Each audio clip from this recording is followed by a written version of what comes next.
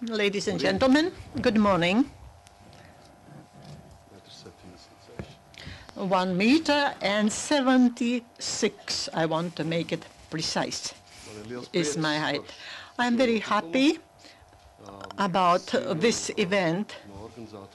I know from the organizers that their intentions have been the best,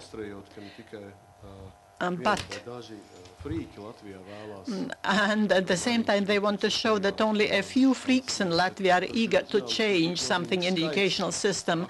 However, there is quite a significant figure of actively thinking citizens and organizations which want to introduce certain changes in the system, probably because they want their children have better education, or probably hoping that other spheres will also undergo good changes because of that.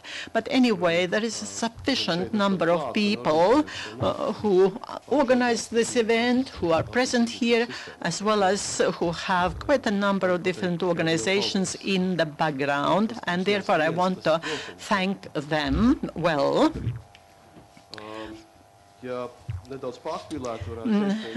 If I want to exaggerate, then I can say that I am, or I have been in the educational system for more than 40 years, since my kindergarten days, and up to this day, in different forms and capacities, I have been in the educational sphere. And my direct relations with the educational sphere are practically from 1990, when I started working in the Adaži Secondary School and subsequently in the French Lyceum, and the educational system has never released me really from its midst. In the recent time, I have tried to actively get involved in the conversations and discussions about what should be changed in the educational system. In 2010, in early spring, there were intense discussions in the Riga City Council with different specialists and representatives from different sectors, and we discussed the methodologies, forms, and content of education. And why am I telling all this to you?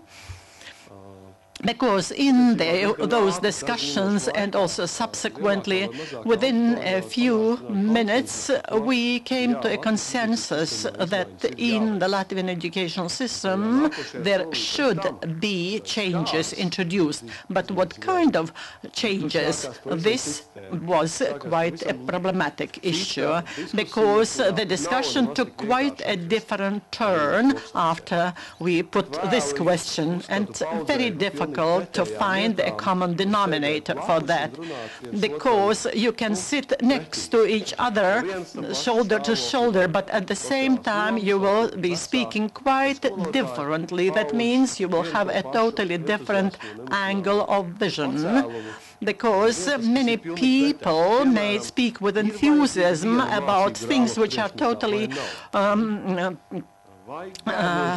controversial sometimes. Should, for instance, children start learning or going to school from 6 years of age, or probably should there be the same type of school books over the entire number of schools in Latvia, or the entire Latvian educational system, I would say. That means we have to find those points or common points upon which we could base our opinion about the necessary changes. That means points from which we could make the next step and all the following steps, because the changes are necessary, but how to find the right direction in order to make the right step. In my presentation there will be a few slides which probably some of the colleagues in this audience have already seen, but I think it is worthwhile to repeat them, or to repeat these statements or premises, because I think that these are quite worth considering. One of the things is that my daughter, who is 4 years of age, I think she will probably live until 2100. Which means that she will go through the educational system, she will go to the elementary school and start her education. But we know that it should be, the educational system should be focused in such a way that things which we teach to children in the first or second decade of this century will be good and useful also in the sixth or seventh decade of the same century, which means that we have to think about the content of education. We have to remember that we have to face the challenge of time, and focusing on it, we have to do things responsibly, choosing the content of education. The second thing, from the point of view of the community, where do we place school in the value chain of our community? Will it be civic skills, skills of living together in a community, or skills of being active and be able to communicate with representatives of other cultures, other ethnic groups, or other countries? The opportunity or even the skill to be changing or to adapt to changes in a very short time, which means that school probably is or has a certain role in creating this value change. Because if we find answers to these questions, we will probably be able to move forward.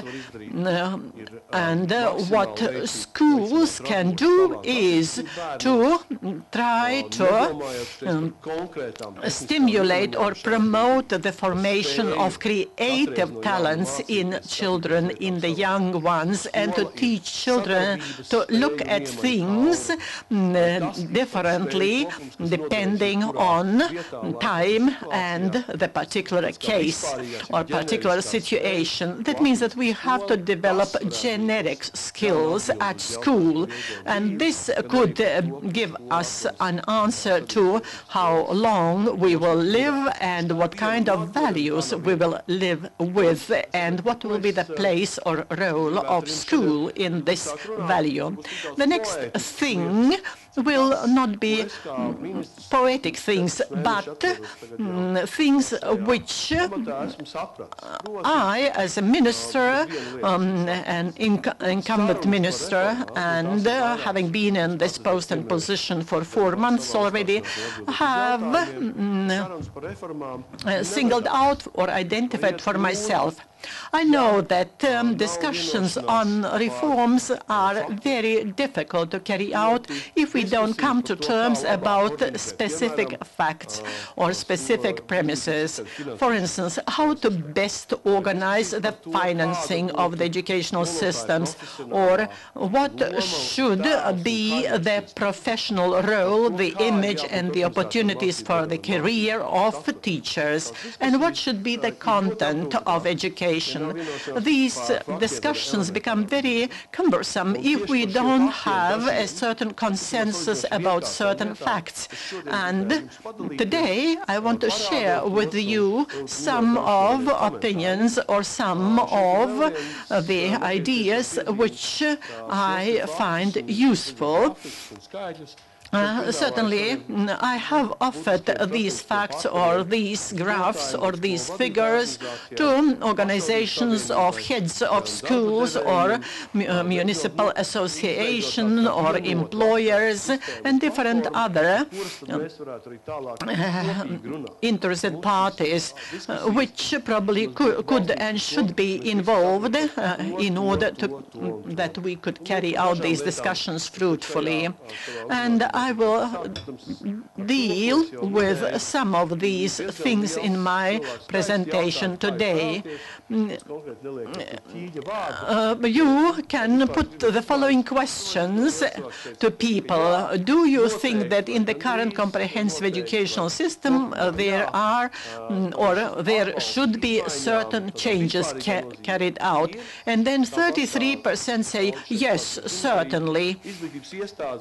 I know that educational institutions in Latvia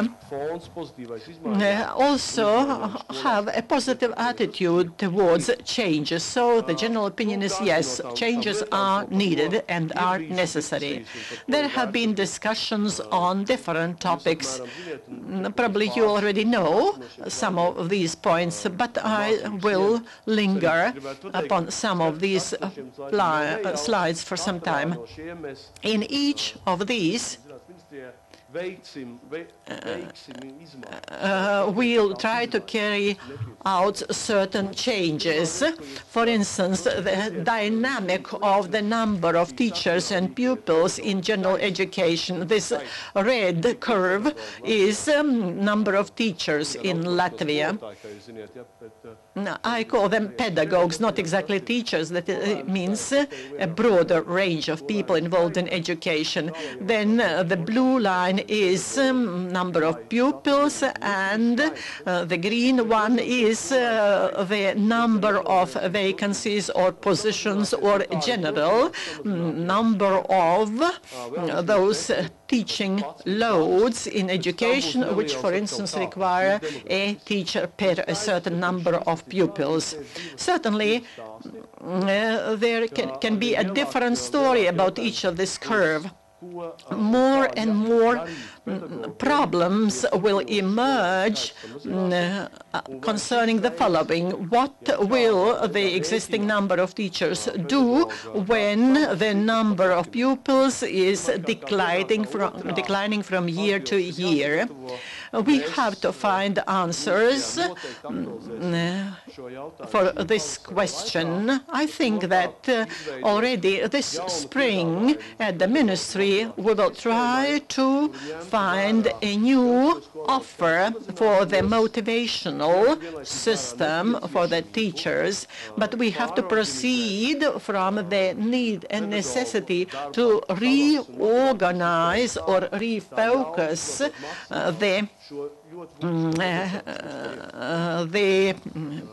or shift the weight from the number of teachers if we follow this trend of ever diminishing number of pupils, and we will have to reconsider certainly also the salaries of teachers in view of this, because we have to offer a plan for reforms also in the financial system, because without the financial reform in this sector, we will find it very difficult to carry on the discussion of the issue. This is a reality we have to face. Now, who are those who participate in education? These are about 200,000 youngsters and we see the numbers of pupils who are registered in the educational system. The red part is those who are not registered in the general educational system, and the blue one is those who are registered as school children. So, and the age cohort is from 7 to 15, that is the first to the 9th form at school. As you see, according to these figures, 7,674 have left this country. These are recent statistics. About 3,595 we have no information. That means where they are, somehow there is no clear opinion, because 762 do not have their declared permanent place of residence, and 45 have been reported as missing. So it means that we cannot trace them currently, whether they have left the country with their parents or elsewhere. Sometimes the parents simply do not inform the relevant authorities about leaving the country. But sometimes the parents certainly who leave the country, they continue with their children's education in another country. This will be a future problem as well, because 7% of the Latvian children are not found in Latvian schools. This should be resolved or answered. At least we have to see which part of them we can involve in education. The third topic, which is very topical again, we have been discussing the voucher system possibility during the last month, because in different places of Latvia we have difference in financing, municipal and state financing in schools. We don't take account interest education, sports schools, art schools, music schools money here, because this money also goes into educational system.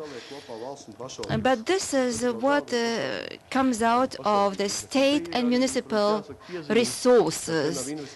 And we don't include investment money in this calculation, but you see the picture.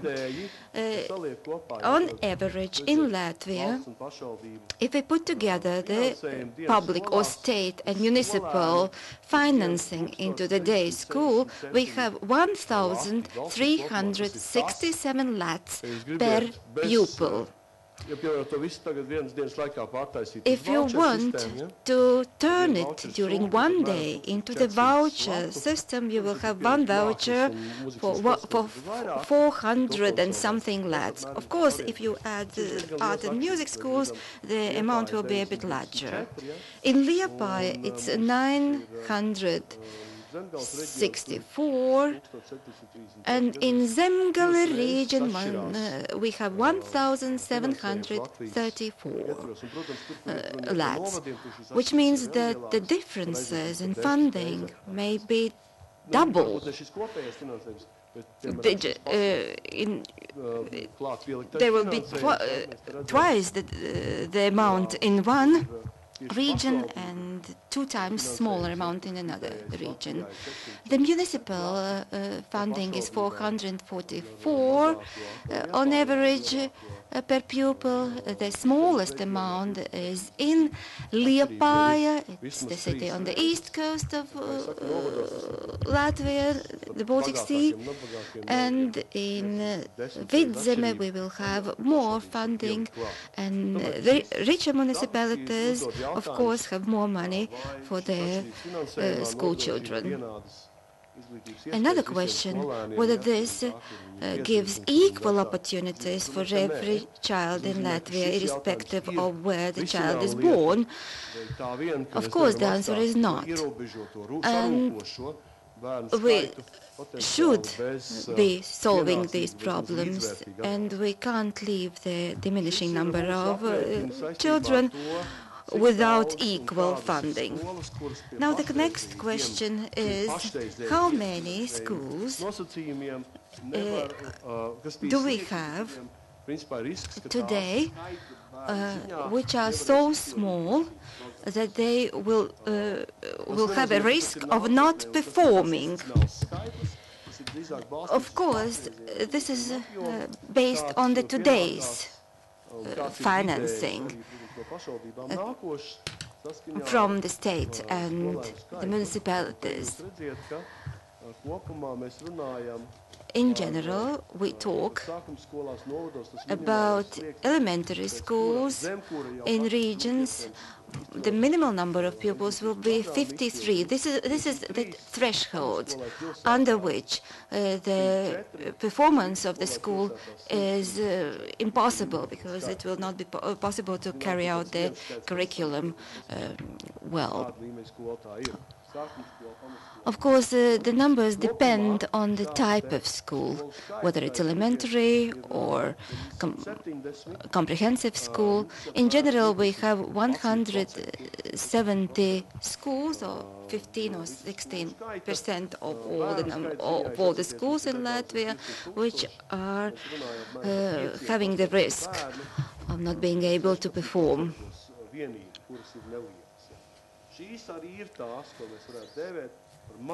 These are the so-called small schools.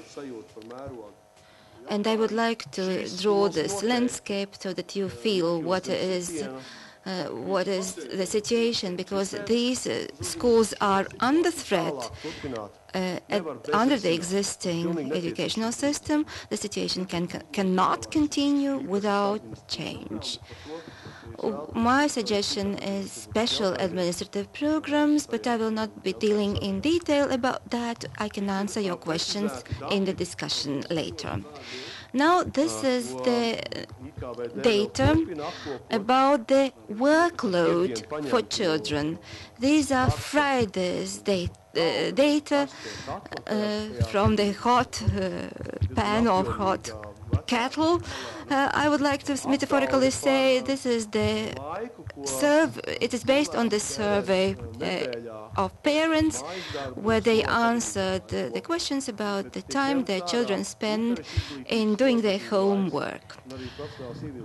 The specialized instruction is taken out, and also the art and music schools load is taken out. Maybe this is the explanation why these numbers differ from what I mentioned earlier when I said 53 hours. This is only the schoolwork and homework which has been counted here, and this is alarming for these age cohorts, especially for small children, when they have to spend 47, 49 hours per week, which is equal to official number of working hours of adults. This is a huge workload, I would like to say.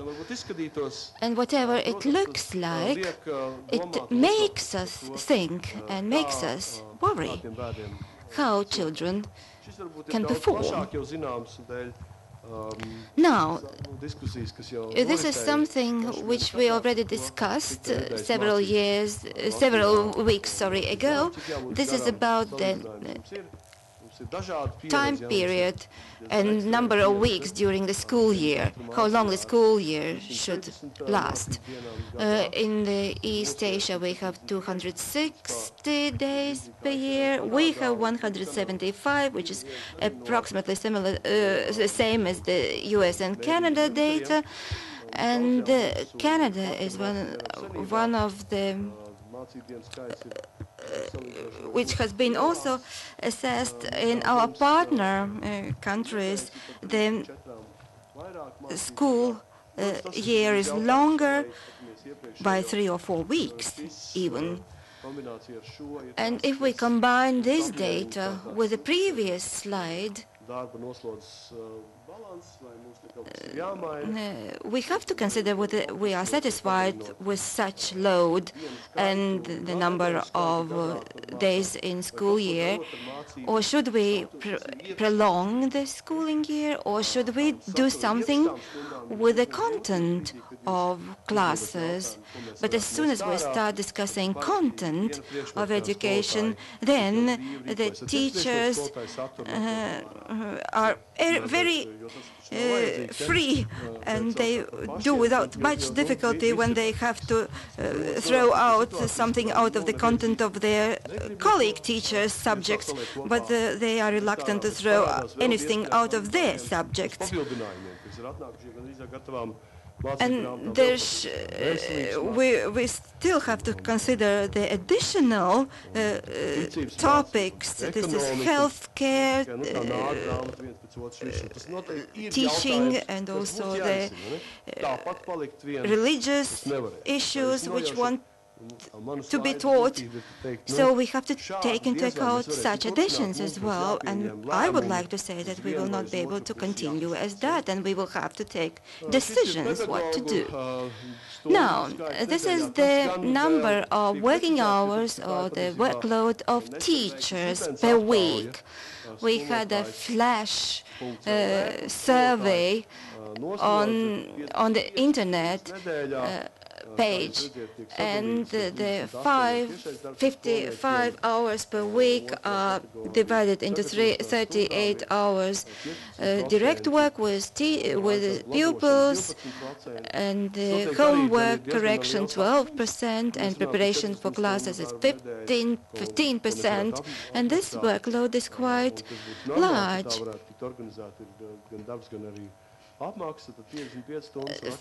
55 hours is a bit too much to organize the pay and workload efficiently. Of course, there is a lot of work on part of the teachers and pupils, and we will have to expect good results. But in the tests which have been carried out and which are comparable to the level of other countries, these are PISA levels, and Latvia is green. The blue goes for Estonia and the orange goes for Finland, and we see that that our future perspective is to catch up with the Finnish results, which are on the 4th and the 5th and the 6th level, show very high percentage, very good results, and we are lagging behind in all our indicators. Of course, there are some improvements, but they are not stable improvements, and we are much better on the 1st and the 2nd level, where we are the best. And people even can learn from us in other countries on these levels. Now, the competence in maths. Fundamentally, nothing changes. The competence in mathematics show that on the 4th, 5th, and 6th level, we still have a bit more than the 5th part of our pupils which perform best, and on the 3rd and the 2nd level, more than half. And you see, this is the province level from 2009. Of course, we will have newer data soon. Now, the sciences. Look at these levels. The math, 20%, sciences, very little, very different, very problematic. Not brilliant. But these are international compatible indicators. Let's see the internal indicators, and this is an attempt to summarize the pupils' performance in maths in the 3rd, 6th, and 9th grade. Grade 8 points is a very good mark. 4 is the last good so-called medium mark, and under 4 it's almost failure. And now we see the percentages, and we see that in the 9th grade, the mathematics, we have 15% of all pupils who receive 8 or more. And in the 3rd grade, it's almost 45%. And the same goes for the 2010, and 2011 is included because we have the discussion that the exams were too difficult. And then the mark under 4, the number of people receiving these marks have increased. And of course, as the minister, I have to take say that these are not the best indicators, and I can't boast about them. Well, I can think of something because I have gone through all sorts of schooling, but I cannot understand how to do this, improve this system.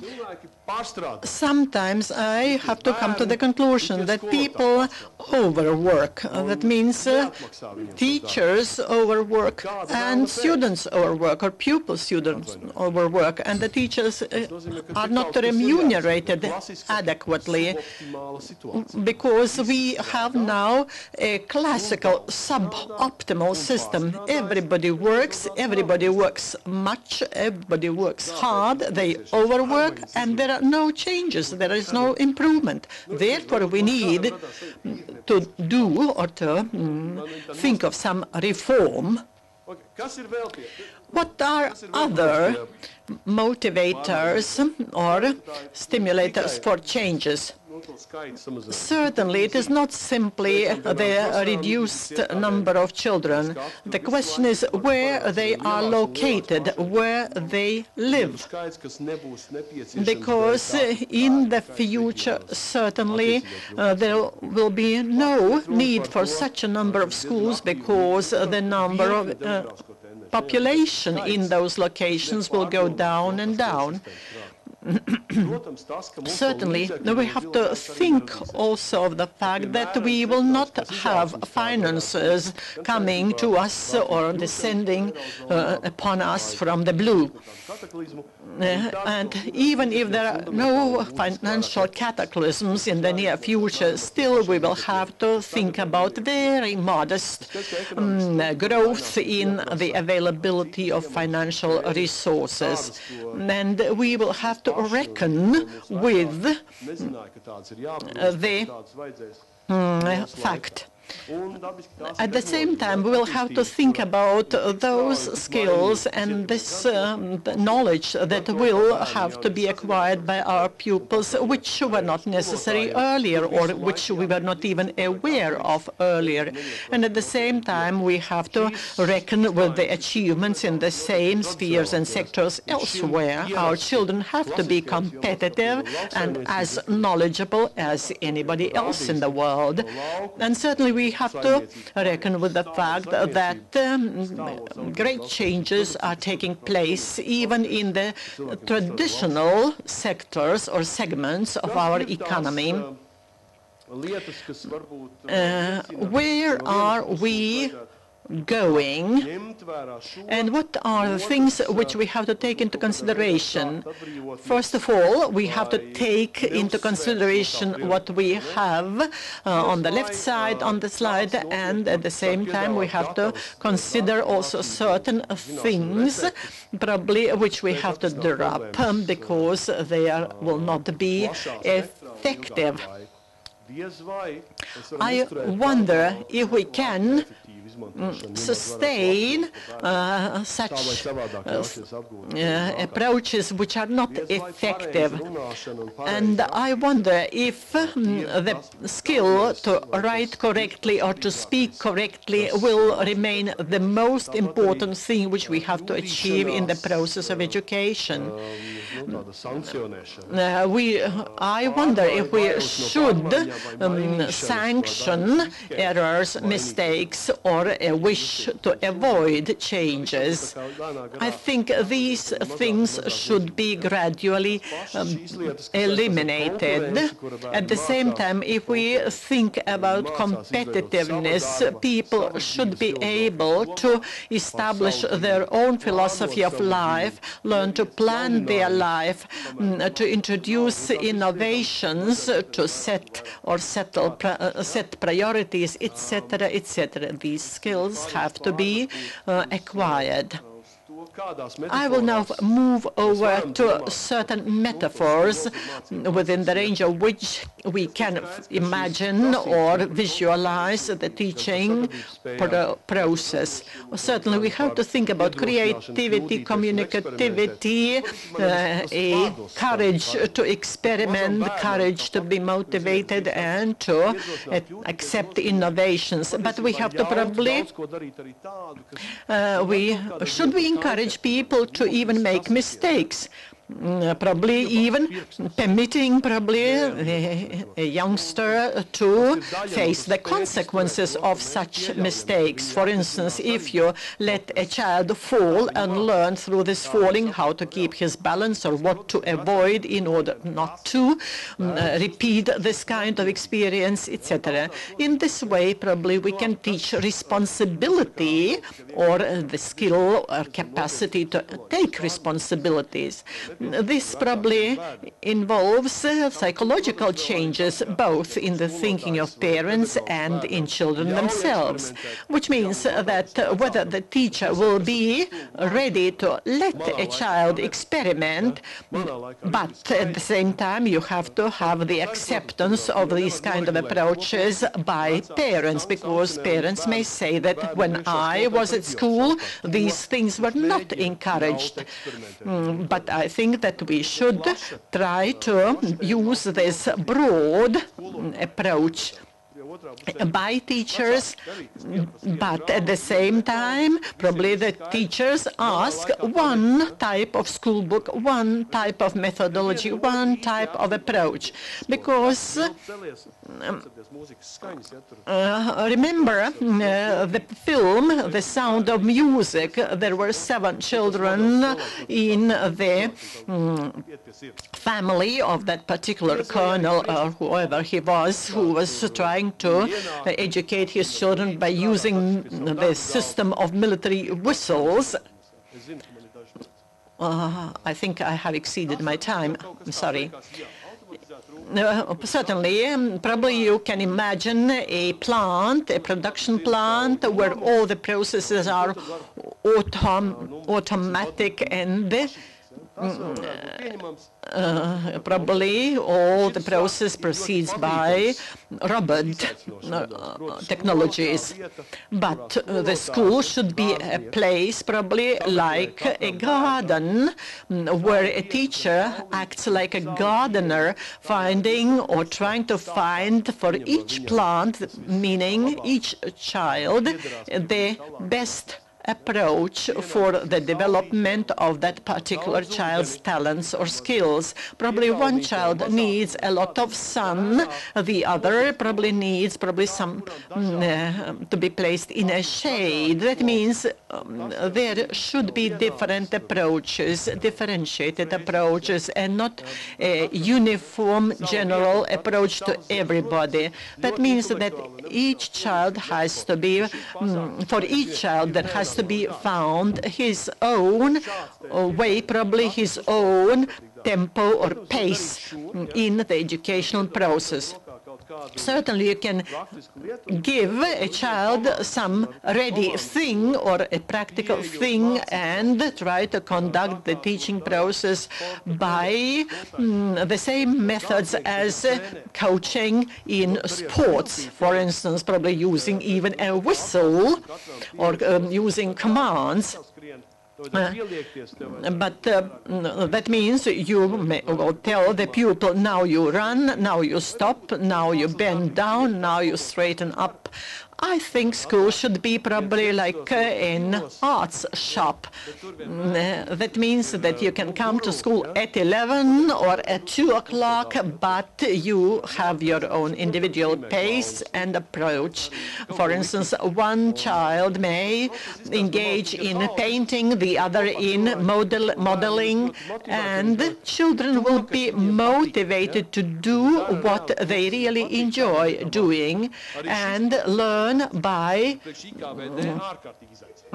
this kind of method. Certainly it is very challenging indeed.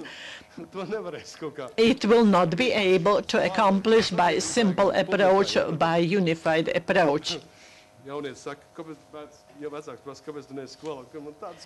When probably a parent says that, why aren't you not at school?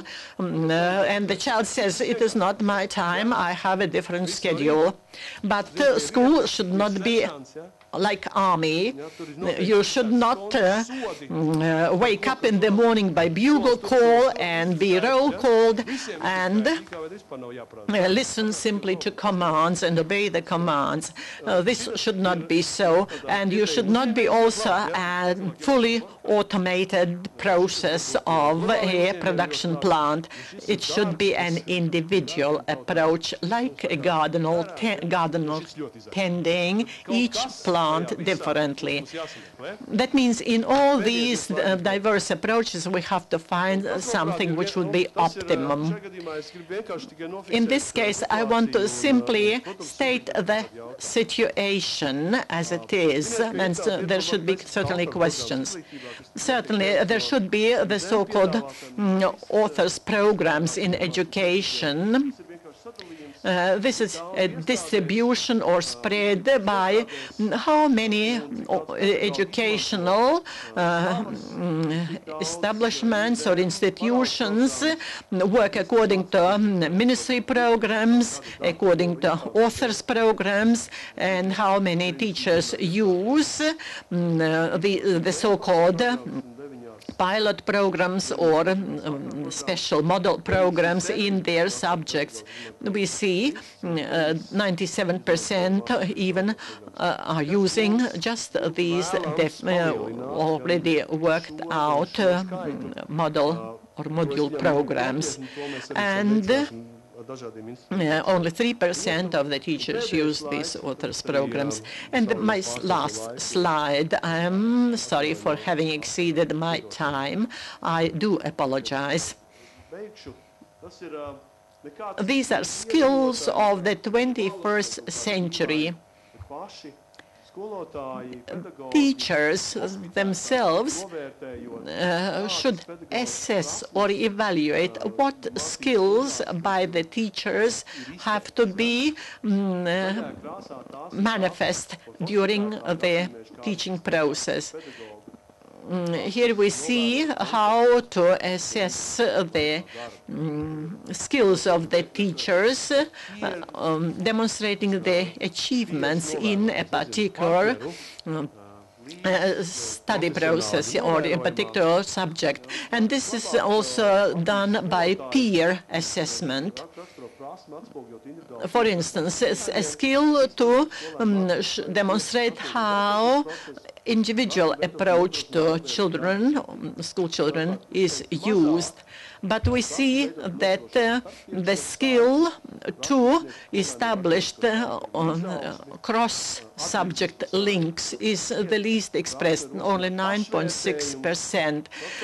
The skill for self-assessment, also only 18%. And, for instance, a skill to organize school children's cooperation among themselves, only 17%. This shows how the professional actions or activities of teachers manifest itself in different aspects during their teaching work in class. My question is a very specific one. This is about those figures where you see the achievements of pupils in mathematics. Remember, when I looked at those percentages which you indicated there, I got the impression that in Form 9, half of the pupils had the mark below grade 4 or 0.4.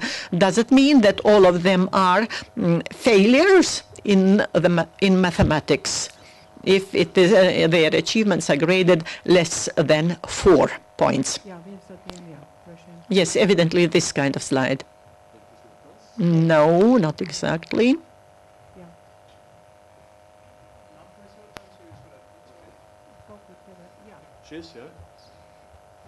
Mathematics. The figures underneath, yes.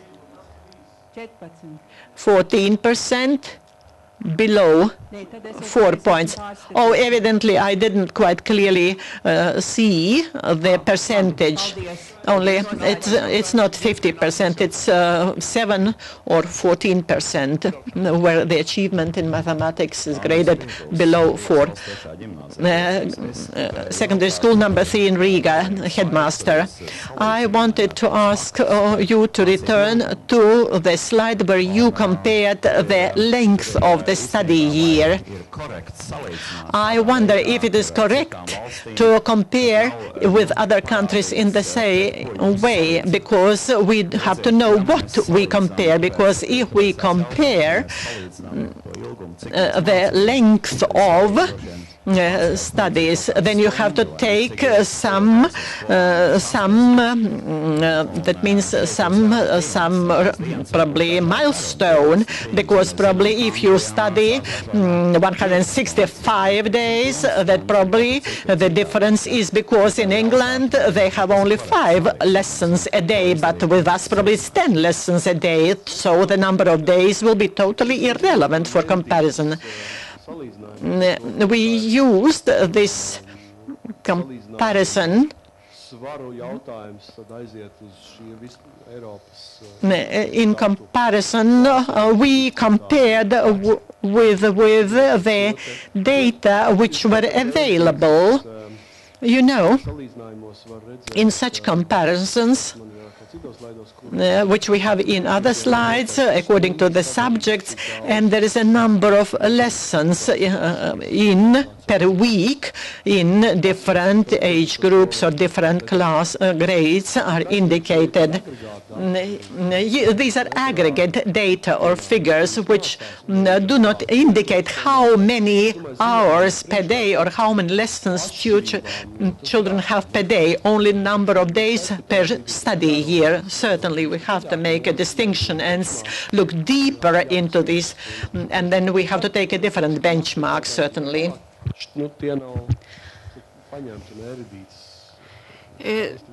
But this data is not taken from Eurydice just to be pretty. Just for comment, I had a small discussion with the Estonian educational minister a couple of months ago, before Christmas. We discussed the length of the school year, and he mentioned that in their ministry they are convinced that their programs, which have also been designed for 35 weeks, are not to be physically is not able to be implemented during 35 weeks because pupils fall ill or something else happens, and they actually take 37 weeks to be implemented, so that taken into consideration this situation, the school year should be extended by 2 weeks at least. They are not courageous enough to do it. They are waiting for us to do it first, and then they will be quietly following our path, because they are worried to get their teachers demonstrating into the streets. Anyway, their teachers still demonstrate, but in fact they have 37-week program curriculum which is pressed into 35 weeks, and actually the curriculum demands more in terms of weeks and days, and the situation and the feeling is the same with our neighbors as well. Now we are competing for the mic with Robert. The question proves to the fact that inside the sector we don't have consensus of on the facts. Maybe this is not a good comment about the facts, but maybe internally we need to decide about the date when we actually take the data, and otherwise it's impossible to be precise. Mr. Saubeck, if you are listening, can remember what we have been discussing here, and during your discussion make a comment on what we are discussing, because I know that your discussion is your presentation is about similar issues. My name is Martinson, and I have 3 children, and I just came here by accident. I have also 3 children and not here, but I'm not here by accident, said Mr. Kilis. I work with teachers, and I have a question whether you have indicated a group which has given a task to formulate the ideal school which we would like to put as our goal. We are talking about the curriculums, about the workloads, but what is our goal in general? Because we are dividing something, we are being so very unfocused. I want to see this ideal school, whether you have the vision of an ideal school. Yes, we have a workforce, a task force within the ministry who works on the curriculum of the general education, comprehensive education, and 2 people of this group, or even 3 or more, are present today at this discussion, and their task is to formulate such offer, which will be maybe not the ideal offer, but optimum offer for the curriculum, for the methodology, for the content of the teaching. The deadline is March. Maybe this is not possible to be done in March, but we need a month or a month and a half, and then this offer will be presented. Different surveys among pupils and their parents have been made, and they are made available publicly. The results are public. In Valmiera last year, in March, the citizens described the elements of the ideal school. But in the ministry, we have officially formed a small task force which met even yesterday. They meet regularly, and then you'll be able to criticize the first version of the ideal school. I would like to comment that when I'm working with innovations, and when people are asked what are their opinion, they present what they know, not something new, because they tend to present what they know. Who are in the group? Please raise your hands in the group. People from the group. So maybe people from the people in the conference can approach you during the breaks and during the lunch break. Michael Silans is the next putting the next question. If I understand correctly, this program for future will be developed by teachers, mainly by teachers. And I didn't notice in the presentation by Mr. Minister data or many data about today's situation with teachers with regard of their professional, vocational development. I would like to know what is the statistics available, how many hours, how many conferences they attend. Maybe you have some data about the qualification of teachers, increasing their vocational development, their professional development. If you turn around for 180 degrees, you have Evija Papule, Mrs. Evija Papule, who will tell you about this, and maybe she will be able to do it publicly, because she has a project on the continuous education of teachers. She has data about thousands of teachers, what they have learned, what has been their professional education, in which spheres. And maybe, Evie, you can tell us about where the information is available publicly about these issues, because there are specific data. Another matter I would like to say is in this week's discussion in the Ministry of Education, the colleagues following the numbers of students graduating from the higher educational establishments in pedagogy, in teacher training, and compared to the data of how many of them come eventually to school to teach, the data is shocking because out of 1,000 graduates, only 7 young teachers start teaching on the 1st of September at schools. Of course, there are students who have been starting their work as teachers while they are studying at the universities. But when people graduate the universities and go to schools, only 7 last year against thousands or hundreds who graduate. This is something we should consider. This is shocking. We have to consider it. We will look into it in detail. Actually, we spend huge resources and really pay for these resources, no matter how. But the results are shocking, and maybe the minister is not the right person who should yell about it. The press can discuss it.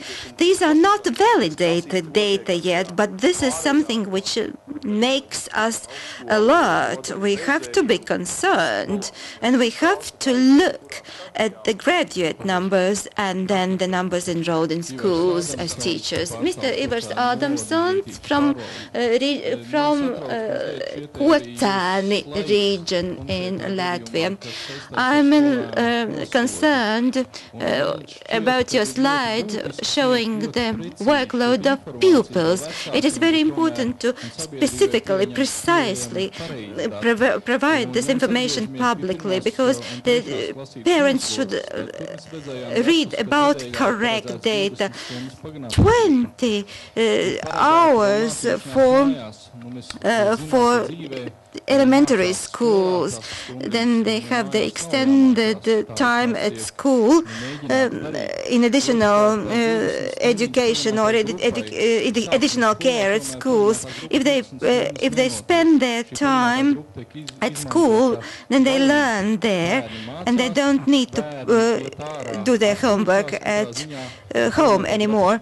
This is the time when children stay at school with teachers after the classes are over, and then they don't spend all 20 hours just learning.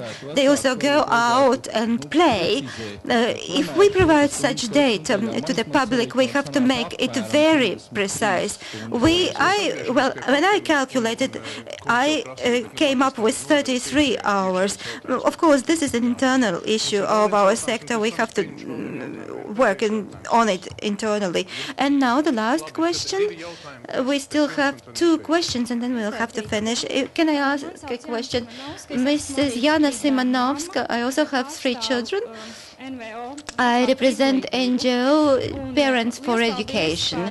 Thank you very much to Mr. Minister for his presentation, because he provided us with a great survey of the sector. I have a question.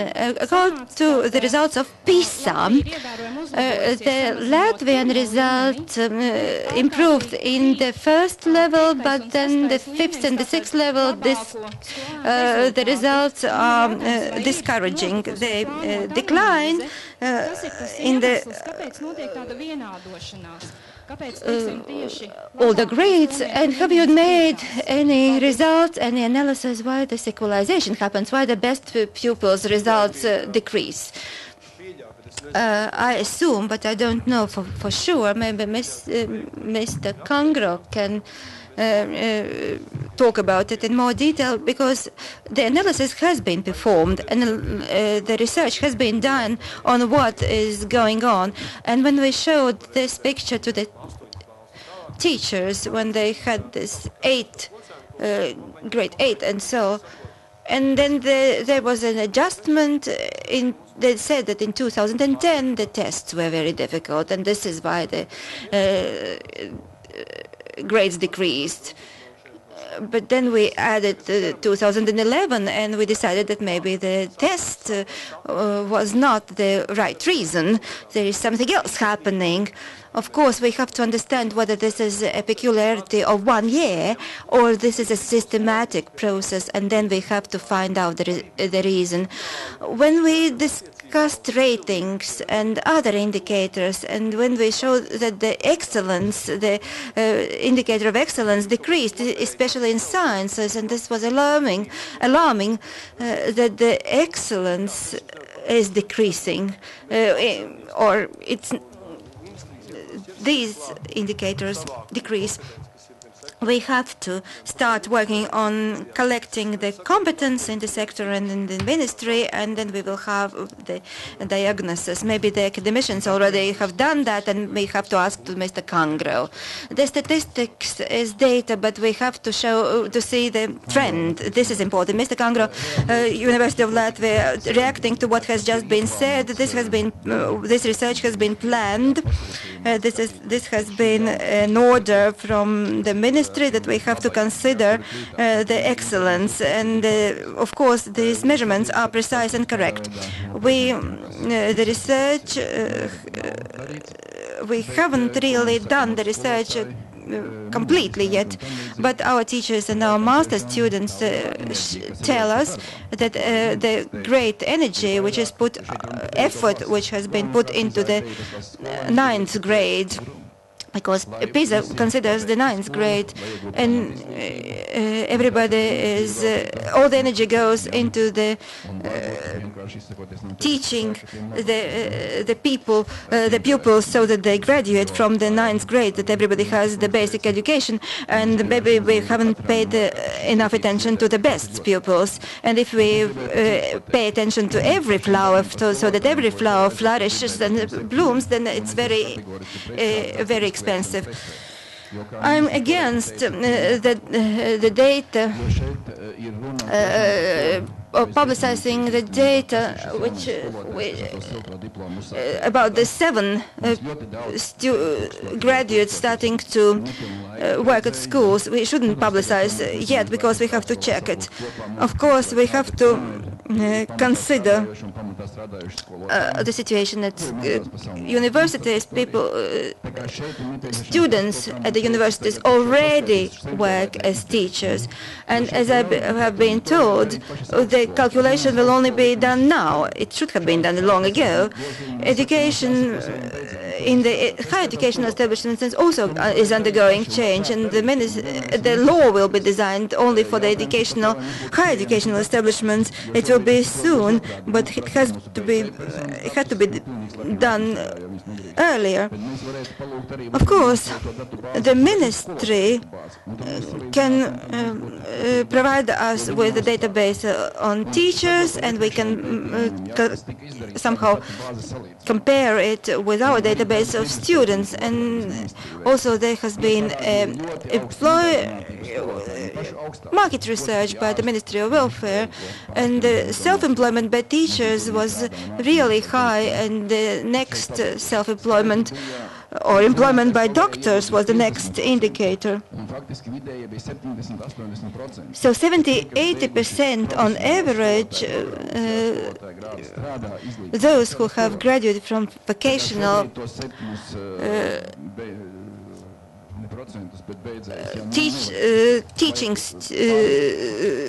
vocational programs at the universities already work as teachers. We shouldn't publicize such data just mentioned unofficially by Minister. Actually,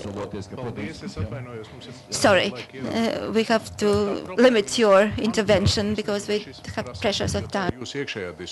We are a little bit short of time. I'm sorry to interrupt you, but I see that if 2 experts fight each other or at least dispute the issue, this is an internal question of the sector, and you have to come to terms just among yourselves or between yourselves. And the last question in this session, please. You were the first. So probably you put both questions, one and the other, and then we'll conclude this session. I'm from Jurmala. I have only one question. We all understand that changes are necessary. Has the ministry thought about the following, that there will be some help or assistance given to us in order to carry out reforms in education? And now your question, probably the answer should be joint. I am from England, former headmaster of a school. When you carry out changes, you have to see what is the aim of educational system, and then we would understand why we are here today and what we want to do. But today I haven't heard what is this goal or aim.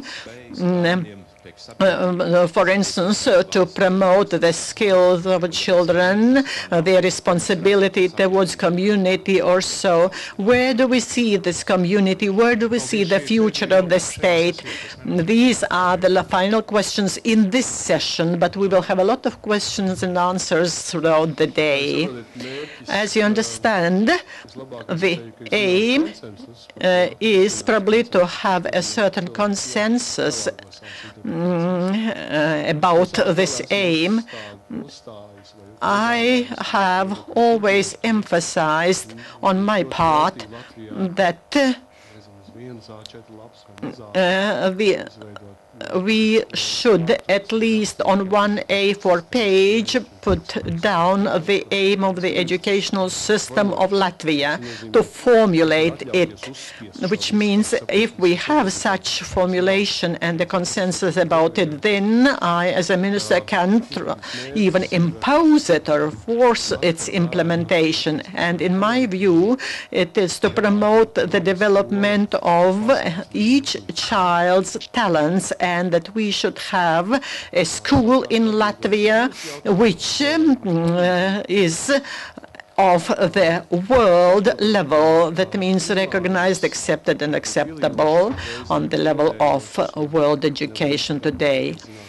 Sometimes, certainly, we get very much perplexed because we do not know how to achieve it.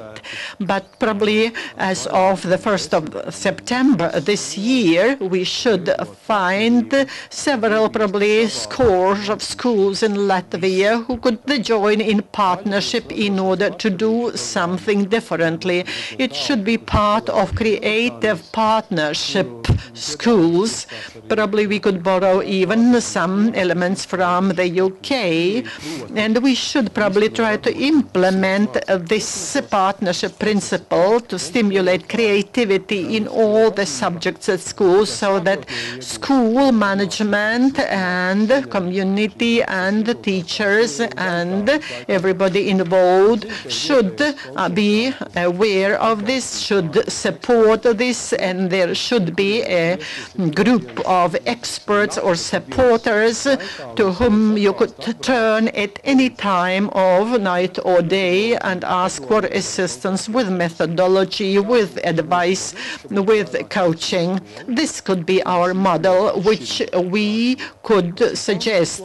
That means that these schools could be implementing teaching which would be different from the standard probably used all over Latvia today, and that there should be consensus among the parents and teachers and school management, and we could probably find certain financing of such a project or pilot project. And it would be good if these schools would be several scores of schools, let us say, all over Latvia, probably more or less equally distributed over the entire territory of the Republic. And we, as the ministry, could really support this kind of process. We would be very happy to have this process running with starting already with the next study year as of the 1st of September. Let us first thank the Minister for his presentation and for his answers.